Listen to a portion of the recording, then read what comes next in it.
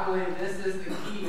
If you don't get this stage right, I don't think you'll make it to the other stages, or you definitely won't last. So let me tell you, what do friends do? I was thinking, well, what do any friends do? But especially, what do a husband and wife that are friends do? Well, the first thing that came to my mind, because I'm goofy, is they have fun together.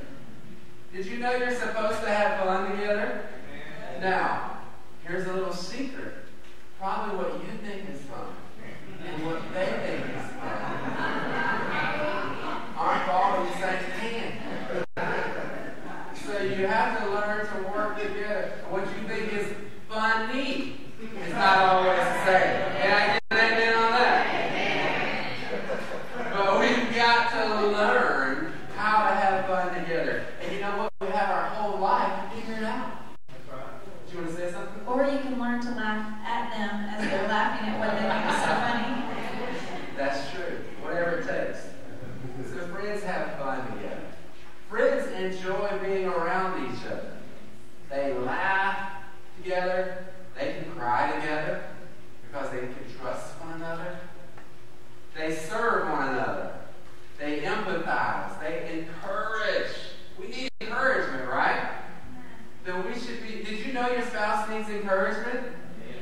Yeah, they do. And there's something weighty about your words beyond all other words on the planet. The words of a wife to a husband are like the beans that made the magic beanstalk. I mean, they grow things in his heart and his courage and his character. I'm telling you, encourage him and see what he grows up to be. Amen? And wives need encouragement as well. Now, I think the reason it's so weighty too is because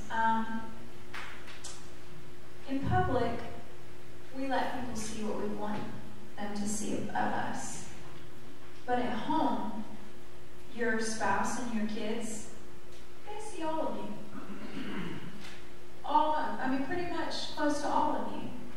And so if they can come and encourage you in spite of all of you, that's why it's so weighty, because they see you messing up and making mistakes and fussing at the kids over something stupid and coming back and seeing the good in you and sharing that with you. Yes, grace. It is grace. Yeah. And it's a way to husbands love your wives as Christ loves the church.